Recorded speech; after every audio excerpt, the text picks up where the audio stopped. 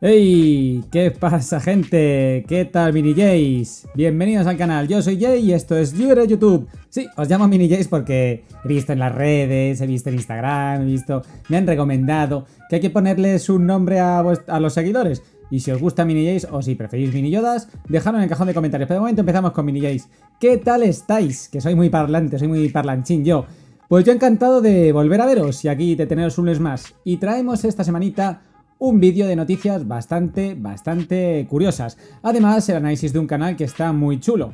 Así que vamos a darle candela. No olvidéis que está el concurso hasta el 1 de agosto para conseguir la figura de Erza Scarlett con traje de conejita, además de la Raspberry de 9500 juegos y los juegos de mesa de Juego de Tronos, Star Wars y la tarjeta PSN de 20 LRLs. Así que pasaros por el canal y echar un vistazo al concurso. También que estamos de lunes a viernes de 3 a 3 y media con el Dragon Ball Online. Y poquito más, no me voy a enrollar más. Recordad que podéis seguirme en Instagram, Twitter y Facebook, que dejaré la cuenta PayPal, Patreon, el botón de unirse por si queréis colaborar con el canal y que Baby Yoda os quiere decir algo. Que os suscribáis, coño. Que os suscribáis. Que si os mola los vídeos y eso, pues que os suscribáis. Vamos a darle candela a las noticias y no me enrollo más. Antes de comenzar, recordaros que estamos con Librería Legends, una tienda que tiene web, online, Instagram y demás, además de tienda física en Albacete. Si buscáis figuras de merchandising baratas a buen precio, van presto de las buenas, cómics y todo lo relacionado con manga japonés. Así que dejaré las señas en el cajón de descripción. También recordaros que estamos con Retrogame, la tienda más grande de España en lo que a consolas retro y periféricos se refiere. Allí podéis encontrar todo tipo de recreativas de consolas, portátiles, de mesa, para adaptadores para el móvil y demás. Además tienen precios muy buenos y hasta el 1 de septiembre si ponéis Youeresyoutube en la compra os hacen un 10% de descuento. Retrogame. Vamos a empezar con una videojuegos porque es lo que me sale de los mismísimos y nada más ni nada menos que un juego de fútbol que lleva ya bastantes años siendo el mejor. Estamos hablando de Pro Evolution Soccer o Pro Evolution Soccer o PES, eso es, que cambia de nombre y será gratis y exclusivamente digital. El Pro Evolution Soccer va a cambiar a ser un free to play y además será multiplataforma, lo tendrás para PC, consolas y móvil. Es decir, que os vais a poder echar unos partidazos con todo el mundo y sin tener que gastaros los 60 o 70 LRLs que costaba. Así que eso sí, obviamente siendo free to play tendrá micropagos, pero bueno, ya lo estábamos viendo que había cromos y demás, como en el FIFA, para conseguir estrellas y leyendas. Pero bueno, el juego utilizará un motor Unreal Engine, con una nueva tecnología de animaciones. Y bueno, pues saldrá, ya sabéis, en todas las consolas, PC y de tal. Está chulo y será en otoño cuando saldrá. Y esto de que lo pongan gratuito, la verdad es que a mí me parece un punto a favor. eSports está apostando duro por este tipo de método de juego. Así que ya sabéis, estados pendientes a otoño, que ya nos queda nada, está a la vuelta de la esquina. Y poneros los abrigos y a sudar en casa mientras echáis unos partidazos. Vamos a pasar con la siguiente noticia y es que hay una nueva consola que está rodando por las redes, que en este caso sería Steam Deck. Steam Deck, eso es, una consola portátil de Valve y que por lo visto es un pepino, pero como la copa de un pino. Mira qué bonito me ha quedado. En este caso es una consola que el diseño recuerda a Nintendo Switch, un poquito a PS Vita, con 2 joystick y demás, y que tiene un motorazo de 3 pares de cojones. Ya la podéis reservar, lleva desde, yo creo, vamos, empezarán a enviárselo, ya la podéis reservar en su web, pero en diciembre de este año será cuando empezarán a enviarla. A ver, la consola está muy chula, tiene una memoria interna ampliable, tiene, como he dicho, joystick y demás. Vamos, tiene muy buena pinta, es en color negro, entiendo que sacarán a lo mejor más colores o no. Pero bueno, de momento, por lo que se está moviendo por las comunidades, tiene un pepinazo de motor que puede competir, incluso decirle adiós a Switch y jugar juegos de PC portátil. La verdad es que tiene muy buena pinta. Así que ir ahorrando porque seguro que cuesta un ojo izquierdo. Si seguimos con noticias, vamos a hablar en este caso del juego que está creando mucha polémica, que sería el juego de Android Punishing Gay Ravens, que tiene unos graficazos de la leche, ¿vale? Y que además pues es para Android e iOS y gratuito. Ya sabéis, free to play, o sea, es decir, tendrá micropagos. Es un RPG que tiene muy buena pinta, según estáis viendo en el vídeo. Los efectos son la bomba. Para ser un smartphone, eso sí, seguramente lo calienta de narices, que podrás freír un huevo o hacerte una tostada. Pero tiene muy buena pinta. Tiene muchas opciones, desde el primer nivel. Y bueno, recuerda un poquito a títulos como Dante's Infierno. Ya está disponible. El editor de personajes mola un puñado. Los diseños de los personajes anime molan que te cagas. Digo mola mucho porque es que está guay. Tiene microtransacciones para monetizar el juego, pero de todas maneras sin pagar un duro está guay. Lo único que ocupará 2,5 GB casi. Así que ya podéis tener espacio de sobra, por lo que os digo, pues si no os petará el móvil. Si seguimos con videojuegos de Android e iOS, en este caso vamos a hablar de uno que tenemos aquí en el canal desde hace unos meses, del cual puse la descarga gratuita antes de que saliera, que sería The Witcher Monster Slayer. Pues ya lo tenéis disponible en la Store. Aquí en el vídeo que tenéis en el canal, en la serie que tenemos de Witcher Monster Slayer, Slayer, podéis ver la guía, podéis ver cómo subir de nivel, cómo hacer las quests, las misiones y demás. Además podéis compartir vuestro usuario para agregaros a los amigos, a los del canal y demás, y echaros unas partidas y enviaros regalos a través del juego, porque el sistema es muy parecido a Harry Potter o de Pokémon, que puedes enviarte cositas. Así que ya sabéis, pasaros por la Store si os gusta The Witcher, Geralt de Rivia, obviamente, y echaos unos vicios porque está muy chulo.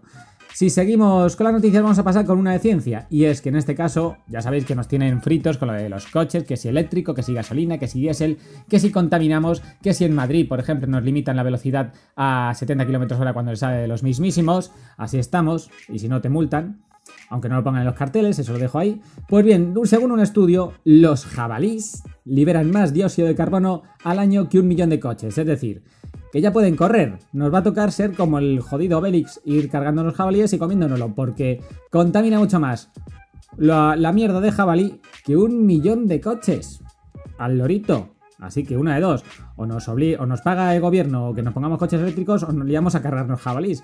No sé qué preferís vosotros, pero vamos, desde luego para que veáis cómo se manipulan las noticias y cómo dicen que lo que más contamina es un coche. Mentira, como casi todo lo que dicen las noticias. Así un poco político este mensaje, sorry. Vamos a continuar con las noticias, puñetas. En este caso vamos con otra de ciencia y también tiene que ver con animales.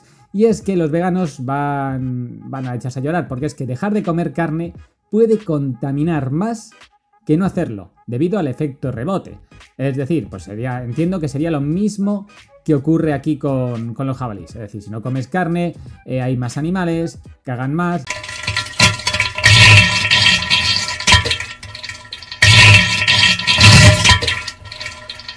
Liberan más CO2 y contaminan aún más. Es decir, que esta noticia junto con la anterior serían complementarias, porque si no comes carne, el animal sigue reproduciéndose, cagando y haciendo superpoblación, obviamente, además de que la crianza ya no sería igual, y pues a la larga nos va a acabar fastidiando. Así que ya sabéis, a comeros unos entrecot y unos chuletones como el tamaño del pie de Shaquille O'Neal. Que tiene un pie que es un chuletón de 300 kilos. Vamos a pasar ahora con las noticias de anime, no nos las olvidemos. Y es que Netflix va a traer unas series muy majas. En este caso tenemos The Witcher, que estaría chula, que es una serie de animación que van a sacar Netflix, que está muy bien. Habla del protagonista, obviamente, de Geralt de Rivia, pero el efecto, el dibujo rollo anime, está muy chulo. También tenemos, por otro lado, Shaman King, para que no lo sepa, una serie de un tío, de una serie de personas que tenían un contacto con espíritus, por decirlo así, y les ayudaban a combatir. Estaba muy chula la serie en su momento. No sé si el diseño lo harán con el mismo dibujo o le dan un toque mejor, porque el dibujo anterior pues estaba bien, pero era un poco más infantil. Y entiendo que aquí lo pondrán un poco más adulto. Aunque el manga, o sea, el anime en sí no era infantil, eso dejemos claro. Y bueno, a ver, tenemos también por otro lado lo que sería la serie de Monster Hunter. En este caso Monster Hunter Legends of the Wild. Que está chulo, que habla pues más o menos del parecido al videojuego. Está hecho con 3D y tiene muy buena pinta. Y luego tendríamos también la serie Eres 0, que se estrena el 26 de agosto. Y que es del creador de Fairy Tail. Lo podéis ver en los propios diseños de los dibujos. Tiene muy buena pinta. Así que si os gusta el anime, pues ya sabéis, darle candela. Y ahora vamos a pasar con la noticia de cine. Y es que he visto, gracias a la recomendación de un compañero de YouTube, la de Un lugar tranquilo 1 y 2. Y la verdad es que me parecieron un peliculón ambas. Me han gustado mucho. Yo no sé si harán una tercera parte, pero desde Youeresyoutube os la recomendamos al 100% porque están muy chulas. No voy a hacer mucho spoiler, pero vamos, básicamente tienen que estar callados casi toda la película porque a la mínima que hacen un ruido se lía parda por X motivos. O sea que tienen que ser silenciosos de cojones. Me recuerda a los que tienen niños, ¿sabes? Que para no despertarlos por la noche tienen que ser un puto ninja. Pues es parecido, pero vamos, no tiene que ver con los hijos. Tiene que ver más con otros seres que le están jodiendo a la humanidad. Y bueno, tienes que guardar bastante silencio porque a la mínima que estornudes ya te escuchan, pues tienen un oído de narices que ni Beethoven. y la verdad es que está muy chula. Los diseños de los monstruos están muy bien conseguidos. La trama, los actores están fenomenales, cada uno en su papel. Y la fotografía y la ambientación, la verdad es que es alucinante. A mí me gustaron mucho. Y el guión espectacular, ¿sabes? Original de narices. Así que si os molan las pelis de intriga, ciencia ficción, un poquito de terror, que os peguen algún que otro susto y que os tengan en tensión, sin duda alguna tenéis que ver Un lugar tranquilo 1 y Un lugar tranquilo 2. Ahora, después de las noticias de cine, os voy a decir que os suscribáis otra vez porque soy muy plasta, y si no os mandará Baby Yoda a que os acose sexualmente, os va a hacer un baile sexual para que temáis lo que se os puede venir encima si no os suscribís, así que suscribiros si no queréis ver esto.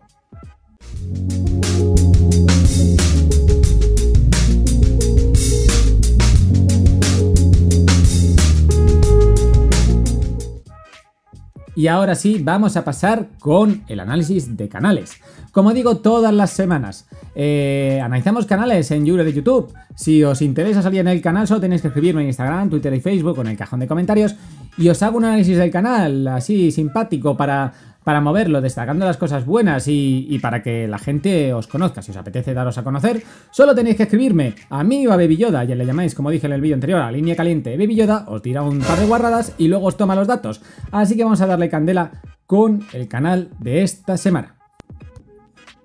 Y es que en este caso vamos a hablar del canal llamado El Escuadrón Bromas. El Escuadrón Bromas es un canal que consiste en hacer vídeos de reto, con castigos y bromillas, etcétera. Es decir, un canal de humor en el que se hacen bastantes bromas y de cachondeo, que en el fondo es lo que le gusta a la gente, un poquillo de diversión, de cachondeo, y por lo que se ve es un grupo de amiguetes y tienen el canal en el que se dedican a hacer este tipo de bromas. El canal es del autor y de unos coleguitas, como hemos dicho, y lo crearon porque pensaron que harían un canal chulo, que podían hacerlo y les gustaba grabar, así que dijeron, pues qué puñetas, tengo un móvil, tengo coleguitas, tenemos buenas ideas y mucho cachondeo, pues vamos a hacer un canal como Dios manda.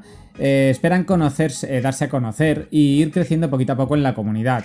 Además de que la gente lo vea y sobre todo que disfrute y que les guste. No son bromas tampoco en este sentido ni de bullying ni hirientes, sino que todo lo contrario, son bromas entretenidas. Así que desde Youeresyoutube os recomendamos que os paséis por su canal porque está muy bien, es para todos los públicos, no son bromas tampoco hirientes ni nada. Es decir, está muy bien llevado y es una gente de buen rollo. Así que dejaré el canal aquí arriba en la descripción del vídeo porque como siempre decimos desde Youeresyoutube, para vosotros es solo un clic, pero para nosotros es mucho más. Así que si os mola, suscribiros para que seáis seguidores reales y fieles y poquito más. Así que hasta aquí hemos llegado con el vídeo de esta semana. Espero que os haya molado. Ya os dije que si no os mandaría a Baby Yoda y habéis visto qué bailes se trama. Así que además del unboxing del jueves en el que os amenazó.